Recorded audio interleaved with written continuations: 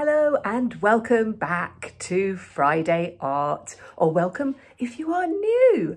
My name is Kate Field. I'm a teacher and artist, and this is part two of Creative Collage. So if you haven't checked out part one, then you need to go back and do that. So I release content now every Friday, a new lesson, a new tutorial, and I really hope that you can join in and create some amazing art for yourself. So perhaps you'd like to like and subscribe and all of that kind of stuff, and let's get going.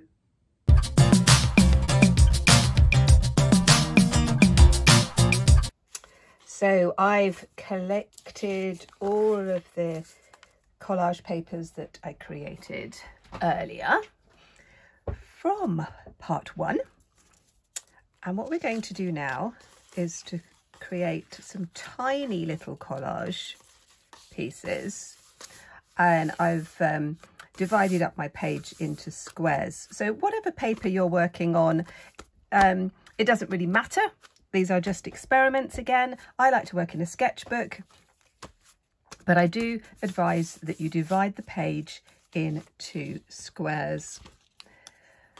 And I'm going to use my neutral pieces, my scissors, and I'm going to just sort of measure very loosely,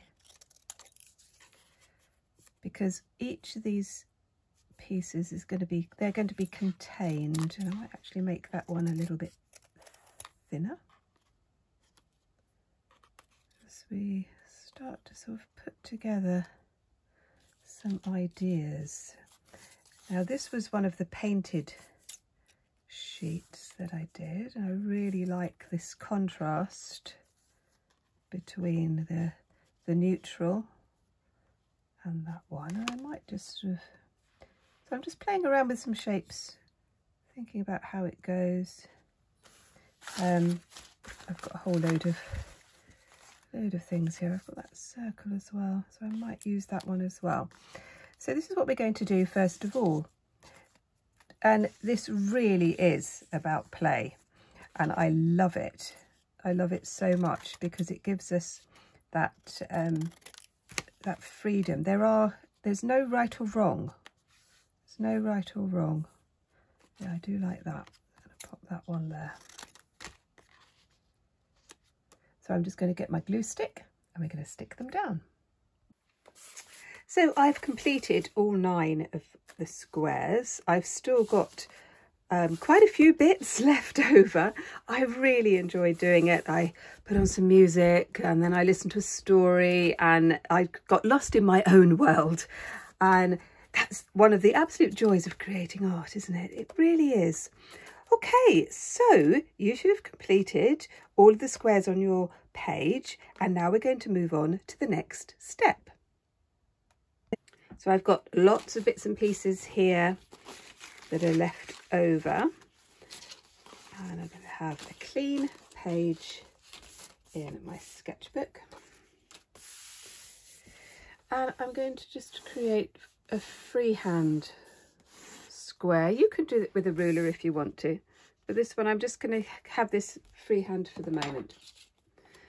And then thinking about colour and shapes and the compositions that I did in the previous study, I'm going to create a more minimalistic effect with these pieces. And so I'm going to take, I really love this one. I'm going to cut it. So we've got this. I love that circle with those the colourful magazine pieces. And so I'm just going to sort of play around with the shapes, and I might sort of cut up a few more and see where they might go. Ooh, so it is very much of you sort of putting together some thoughts, some ideas. Sometimes it's quite nice to just line everything up and see what that looks like. And the idea is to have more space around the shapes. So I'm going to play with this for a little while, and you do that as well.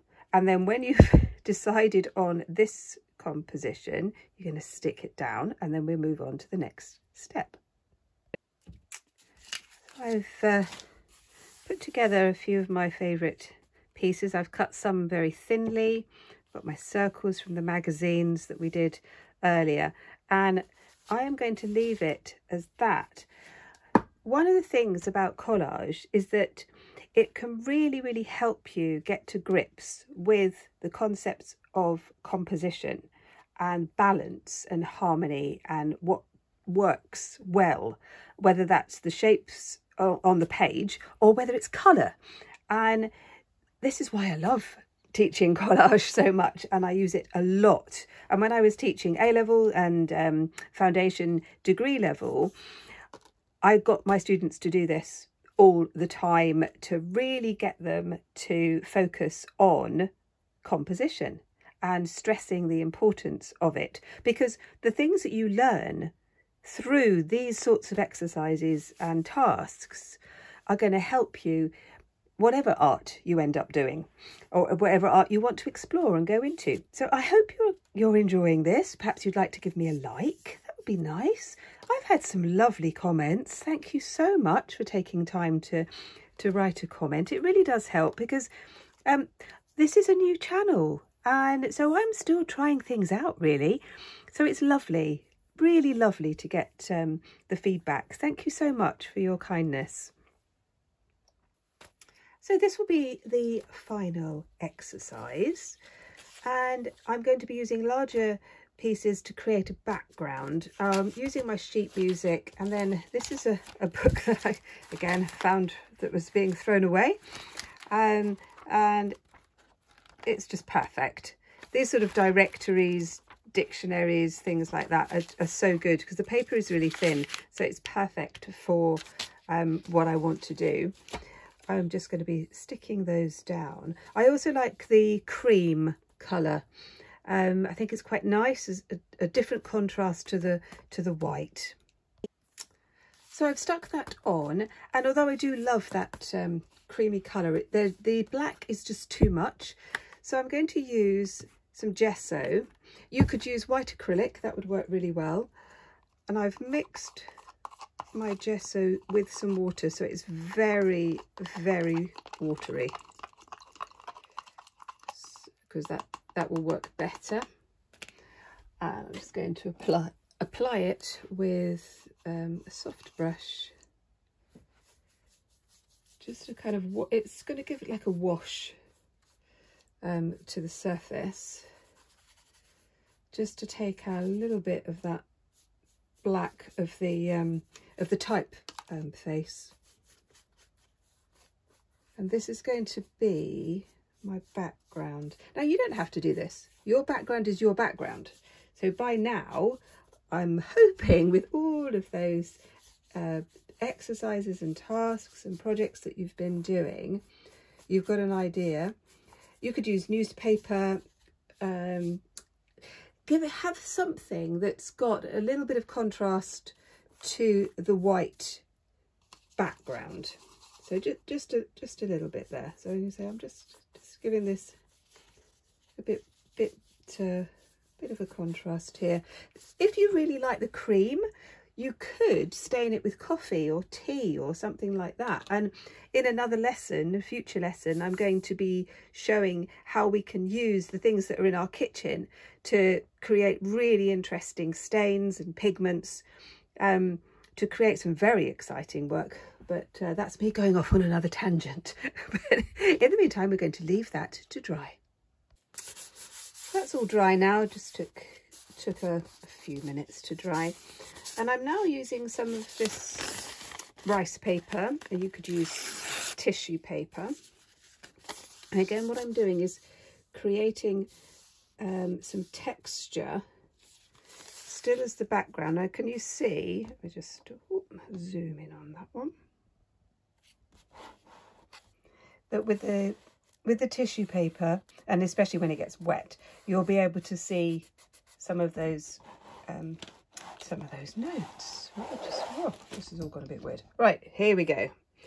We're going to put some strips of this just across the page. Now you could use PVA glue, you could use the glue stick, white glue, Elmer's glue, anything like that really. As we're going to just layer in this final experimental piece. Okay.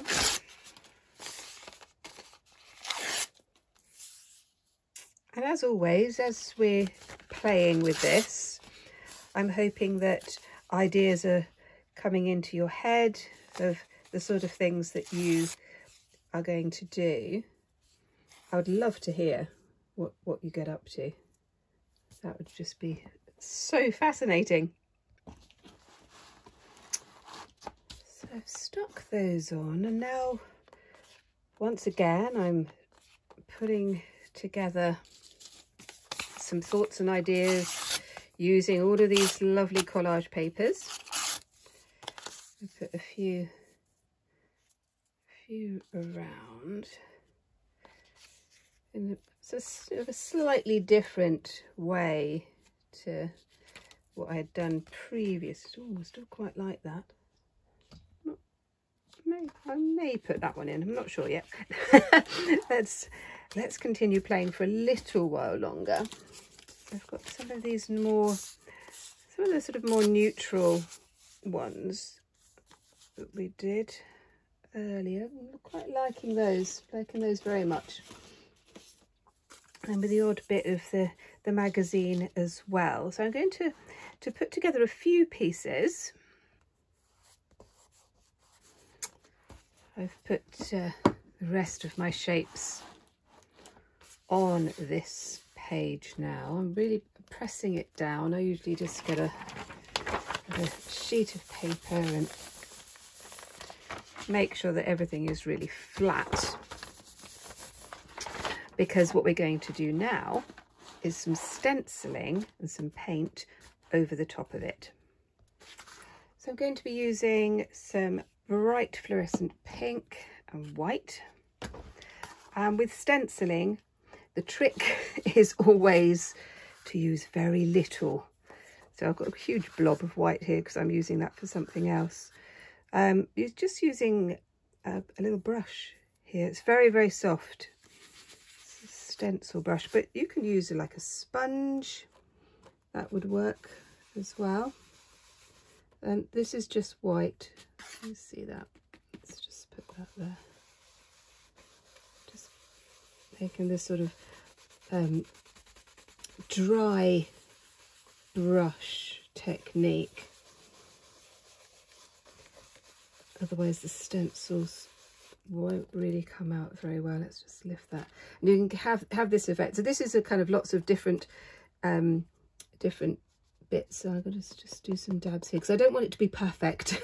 Absolutely don't want that. I want it to look a little bit messy. So that is kind of my purpose on this. Let's just add a little bit more on that.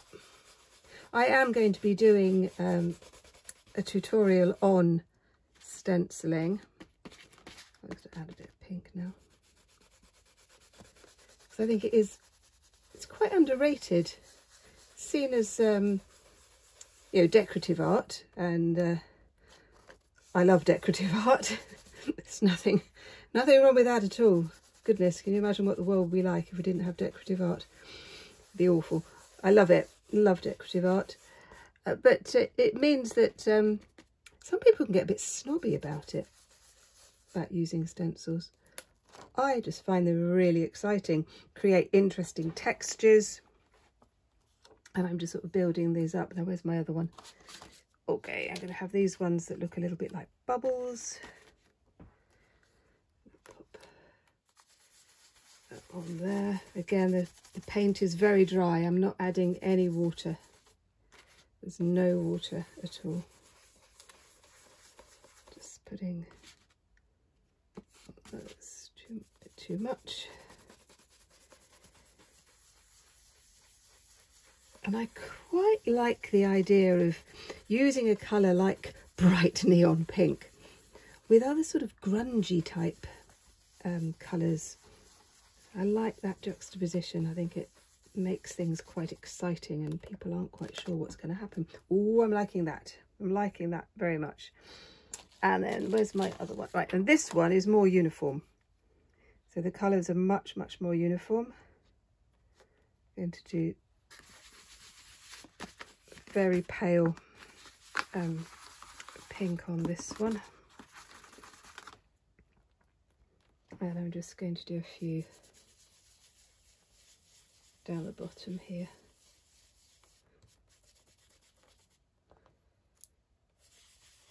I always use my other hand to hold it down, but you could use masking tape or some paper clips. That would work as well.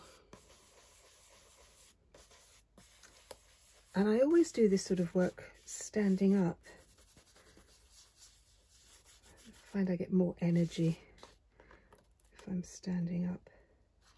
Oh yes, I'm liking that. You see those little pink circles? I'm liking that very much. Right, we are very, very near the end now. So the final thing I'm going to do with this one, I'm going to use an acrylic marker pen, or you could use a Sharpie, and I'm just going to put in some marks on the top. Again, creating some more texture.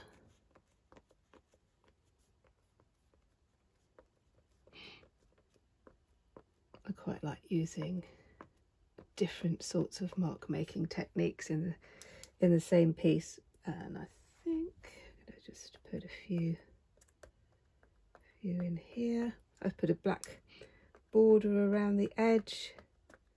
I really hope that this has inspired you to try out new things with collage.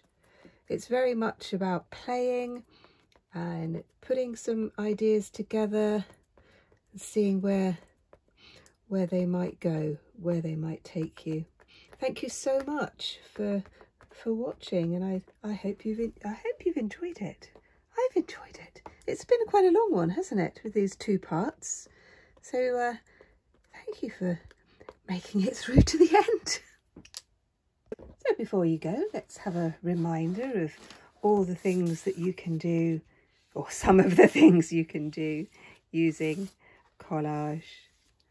These are the ones that we did earlier with the magazines and the prints. This is one that I was just playing with some leftover paper actually. And this one we're using text and typography. This one I used backgrounds and then did the drawing over the top. And then we had a look at a more minimalistic piece, which I think I'm going to do some more like this because I rather like it. And then finally we had this one here. I really hope you've enjoyed this two-part creative collage art class. Thank you so much for joining me. Leave a comment. Tell me what you think. Tell me what you're doing. I'd just absolutely love to hear from you. Thank you for all of the comments that people have written so far. It's really uplifting, and I'm very, very grateful because this is a new channel and I am new to this whole YouTube lesson thing. And so it's just so nice to have such a lovely, positive community out there in the world of art and design. Thank you so much, and I really hope to see you next time. Bye bye.